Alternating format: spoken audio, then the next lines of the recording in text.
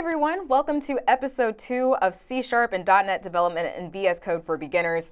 In episode 1, we covered some definitions talking about VS Code or Visual Studio Code and why you should use it, as well as the C# dev kit extension, which is the extension that will enable us to be able to not just write C# code in VS Code, but write it effectively and productively.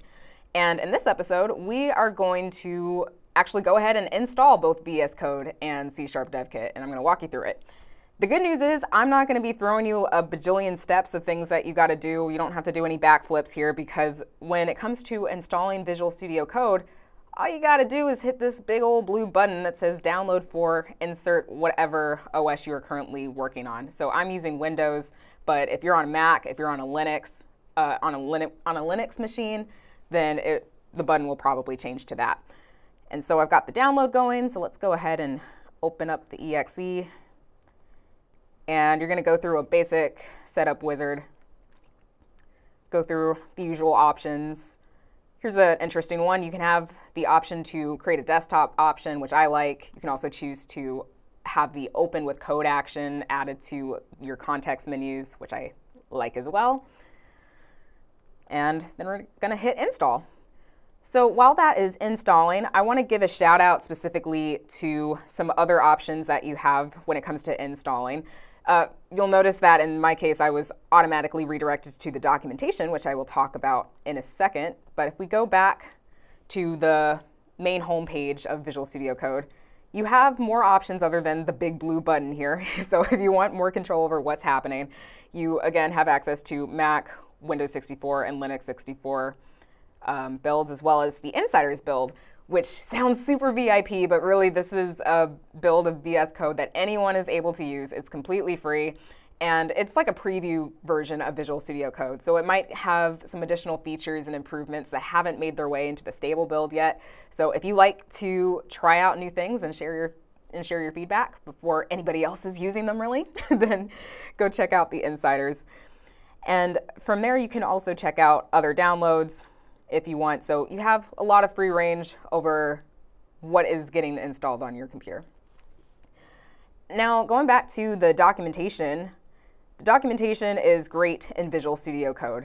It has a lot of different topics to explore, including just general getting started with VS Code stuff, some of which we're going to talk about in this video series. And also, what's cool about Visual Studio Code docs is that there are language-specific documentation topics. So the one we're specifically honing in on is going to be the C# one, and there's all kinds of topics, a lot of which we're going to explore here, such as getting started, refactorings, IntelliCode, package management. So highly encourage you to check out the documentation, which also has a lot of GIFs. I love GIFs personally. Pictures are worth 1,000 words, videos even better. So definitely check that out if you want to start learning up on all the cool things that both C# and VS Code have to offer. And let's do a status update on VS Code. Looks like we're good to go here, so I'm going to go ahead and launch it. And there we are. See how easy that was to set up VS Code? Unfortunately, I didn't have enough time to go have a coffee break, but you know, if you can get your coffee quickly in the span of 5-ish minutes, then not even that, then I guess you can have some coffee. But now that we've opened up VS Code for the first time, what's nice is that you can have the option to have VS Code walk you through everything you need to know about getting started with VS Code in the form of this walkthrough. So when you're first opening up VS Code, you're greeted with this menu, and you're greeted with one of the most pressing questions for any developer in this day and age, which is what theme you should go with for your ideal development environment.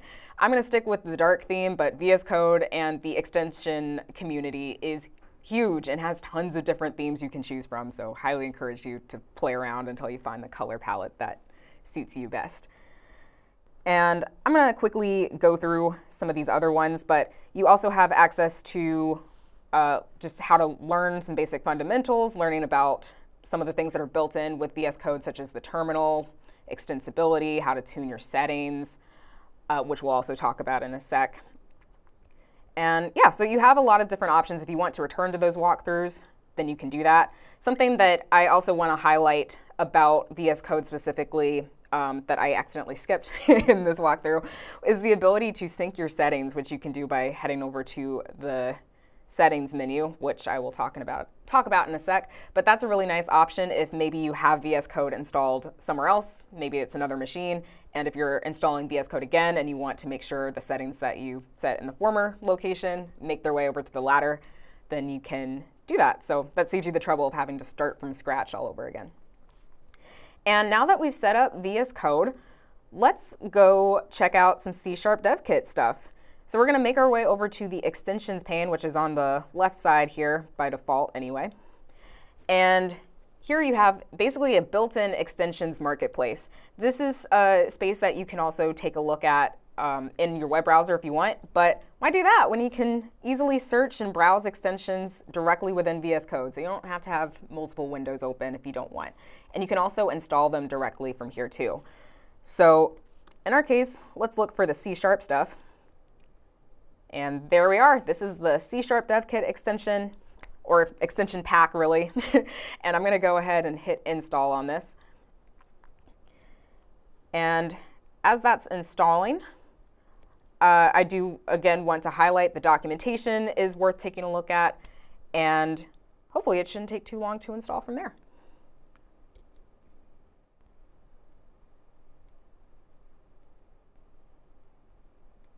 Okay.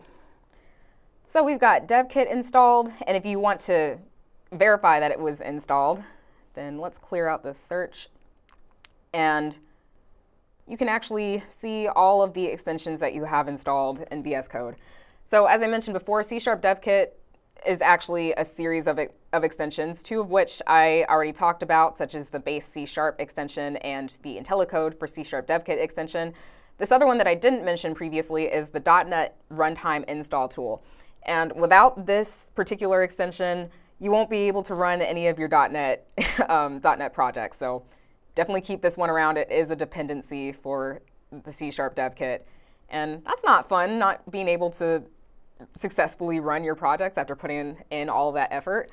So definitely keep it. And from there, we can walk back to the walkthroughs. And in addition to getting a walkthrough for getting started with VS Code, a lot of extensions come with their own special walkthroughs that can hold your hand and take you step by step through everything that you need to do to make sure the extension is set up properly. And I'm already getting some notifications related to some setup things that I need to do here, but I'm just going to follow along with the walkthrough for most of these, just because I think it's easiest. So the first thing I got to do is connect my account to a Visual Studio subscription, which is free if you're using it for personal, academic, or open source related use. And chances are, if you've already used Visual Studio, whether that's the community version, the pro version, or the enterprise version, then you already have this account. So this should be pretty easy to do. Go ahead and sign in.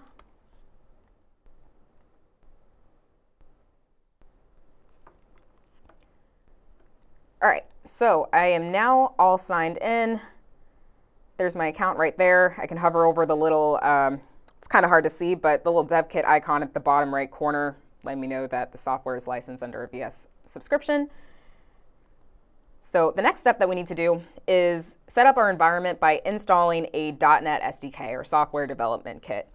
So this kind of goes hand in hand with the .NET Runtime tool, whereas .NET Runtime is responsible for making sure that we can successfully run our .NET and C# projects.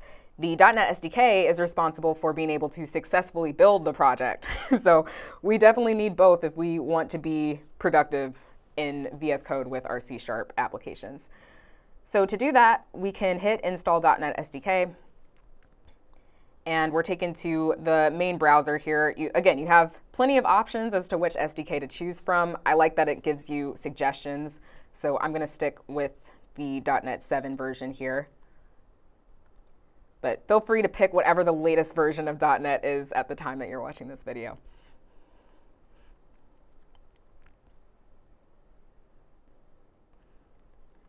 Okay, and just like we did with the VS Code user setup, we've got another install wizard that we're going to walk through and set up.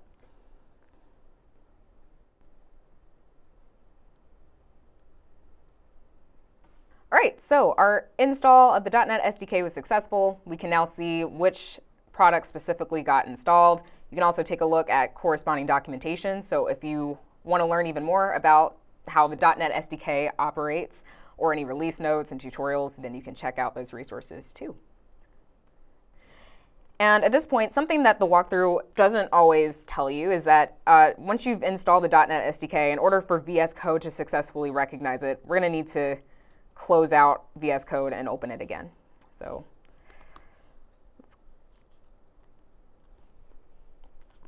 and we're back.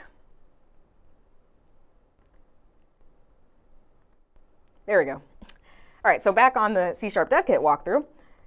We set up our environment with the .NET SDK, but if you want to verify that it was installed successfully, then you can go into the terminal that's at the bottom here, and then write out the command .NET version. And you should see the version number of what you just installed. So if you see that, you did it right.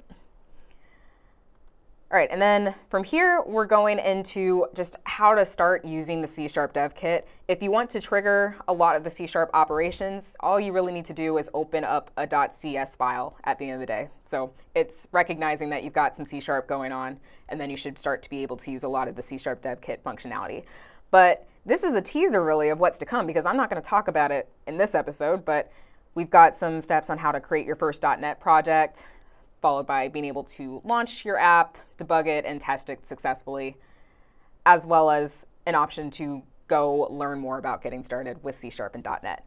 But all of that is spoilers. Cool, so once you have finished installing VS Code and C# Dev Kit, did you know you can further customize your editor experience beyond even just the extensions that you have installed? Because you can. So if you go on over to the little settings icon down below and select settings, I'm already here, then you have access to so many different options and ways to further customize your developer environment or in the way that you want it. So there's commonly used features that you can get started with, such as font size, the font family, the good old tabs versus spaces debate, or how big a particular tab should be, among other different options. As you can see, this is a huge list. So if you want to narrow things down, you can always search for what you're looking for. And these settings also apply towards any extensions that you have installed. So you can go check out, in our case, the C# and C# Dev Kit options. And you have so many different things to choose from. You've got things such as being able to show name completion suggestions. You've got inlay hints. This is one of my favorites, actually. If you like to see different variable types and their values, or their types displayed in this case, then you can toggle on inlay hints for a bunch of different scenarios so that you can see those values displayed in the editor directly. So you don't have to hover over the variable in order to see those particular values if you don't want to. So I like all of those. So I'm going to select some of those for my own personal needs later. And yeah, you've got a lot of inlay hint options. That would be my biggest recommendation of the ones that aren't currently tracked already. But yeah, you have a lot to choose from. If you want to learn more about the different settings options within both C# and C# Dev Kit, you can go on over to the documentation. Another big one that I do recommend checking out is Hot Reload. This allows you to debug and then edit your code and then debug some more without having to necessarily stop your debugging session depending on what it is that you went ahead and edited. It's still in its experimental phase, at least at the time of this recording, but still worth giving a try. You'll know that it's toggled on if you see a little fire icon appear when you hit F5 on your code. So lots of different options. Definitely start to explore that, and you can customize to your heart's content. I did mention in the earlier that you can sync up a lot of these settings. So some of these settings that you choose to toggle on, you can have synced up with your account no matter which VS Code instance that you're using. So this can apply to being in a Codespace. You can be on your local machine. You can be on another machine. All of those settings will apply once you choose to save them and sync them up. We basically just installed VS Code and C# Dev Kit. Didn't take too long. Definitely encourage you to install them if you'd like to follow along with the rest of these videos coming up. It's not that hard, not much else to it. So tune in next time when we really get started by writing our C# application, by creating our first .NET project, and learning how easy it is to manage all of our projects within our C# application. So see you next time.